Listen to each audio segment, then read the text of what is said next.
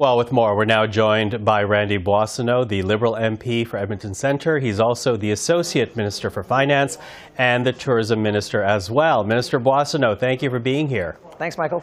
So the update sets up some very positive numbers, but it also outlines a scenario that's not as rosy. Should we really be focused on those numbers? Should we really expect some tough times ahead? Well, Michael, it's a really good question, and I think what the fall economic statement today says is there's three ways to look at the document. First, supports to Canadians for those who need it the most during these times of rising cost of living. A fiscal prudent plan that shows us on a with a fiscal anchor to getting to a really good balanced budget in 27, but also making sure that we have an economy that's competitive around the world. And so we wanted to be upfront with Canadians. We wanted to show the base case, which is the case that finance gets by blending all of the predictions of all of the economists at the banks and companies here in Canada. But we wanted to show Canadians that, based on some unpredictability around the world, that there is a downside case. And we wanted to show that to Canadians. But I can tell you, our economic fundamentals are strong.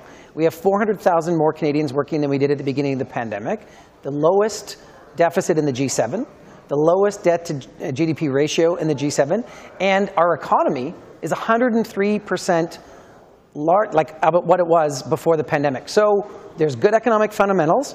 There are going to be some tough times coming ahead due to global inflation, and that's why our focus is making sure that we have affordability supports in place for those Canadians who need it the most. Okay, so fundamentals supports as you lay out. But you know, when Canadians hear tough economic times, the big question is whether or not there's going to be a recession. We know that the financial conditions that essentially inform this update are back from September. At the time of the survey, I think there was roughly, a 40% probability of recession. We know that interest rates have gone up, inflation has barely come down. So is recession more likely now? Well, it's not a question necessarily more likely because there's still some uncertainty in what the global economy is going to throw at us. And look, the question is, how long does Russia continue its illegal war in Ukraine? How long does China continue with its zero COVID policy? How long before supply chains reorient themselves after the pandemic? And so we wanted to make sure that the downside case was in there. And look, is a recession possible? Yes. Is it probable? That's still the question. But we wanted to be upfront with Canadians. And Michael, what I can tell you that we will do is we will update this scenario in Budget 23, and we'll have a much better idea of where we are by the time we're at Budget 23. Okay, so a possibility, some challenges, to use the words that we heard from the Minister, but you know, these inflationary pressures, they have, as you know very well, resulted in more revenue for the government in terms of greater taxation and what was into government coffers. So after that, and knowing that there's going to be tough times ahead, should that surplus have been applied to more measures to help the average Canadian, like, for example, removing the GST on heating, as the NDP suggests, or foregoing the planned increase in the carbon tax, as the Conservatives are suggesting? Well, I think if we take a look at where the revenues came from, they came from hardworking Canadians whose businesses and small businesses are doing well. And quite frankly, the reason that they're able to do well is because we invested $500 billion in our economy, in Canadians, in provinces, in communities to get us through the pandemic. And so what we're seeing now is the benefit of the economy doing well. And so we thought we need to be fiscally prudent. That's why we're putting so much of the new revenue to the bottom line, so we have that very low deficit.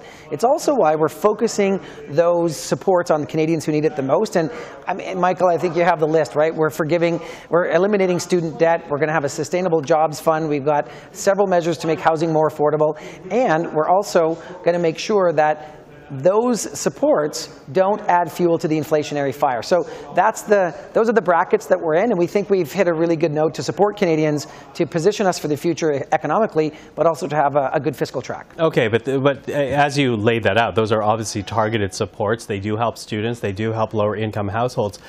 But what do you then say to middle class households? Because they too, the middle class, are dealing with higher costs for things like groceries, gas, and home heating. How does this update help them?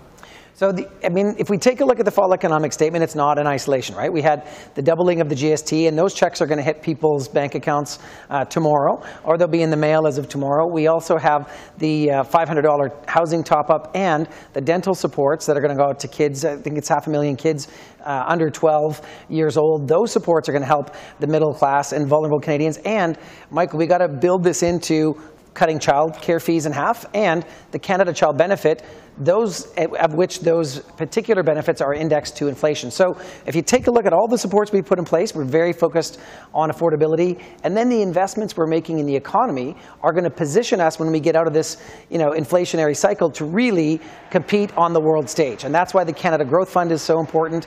That's why the tax credits for clean tech and also clean hydrogen are really important to position Canada for the future. Okay, you mentioned the Canada Growth Fund, but Sure. before the Canada Growth Fund, there was, initiated by, again, the Trudeau government, the Canada Infrastructure Bank, and that was to encourage private investment in public projects.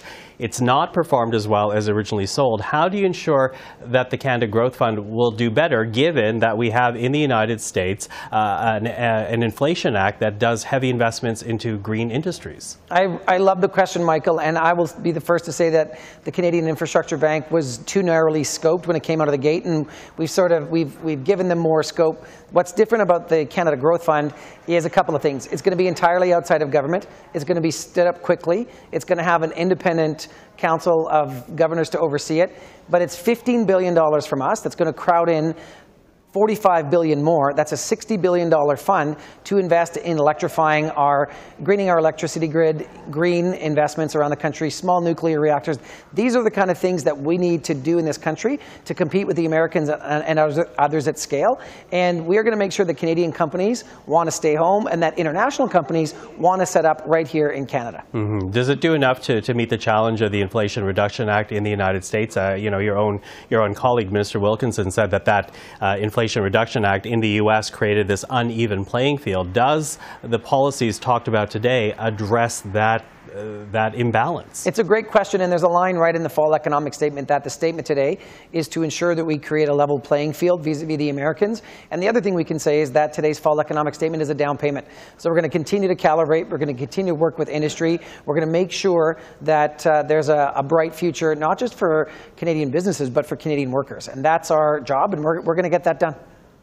Randy Boissonnault, thank you for this. Appreciate the time. Thanks, Michael.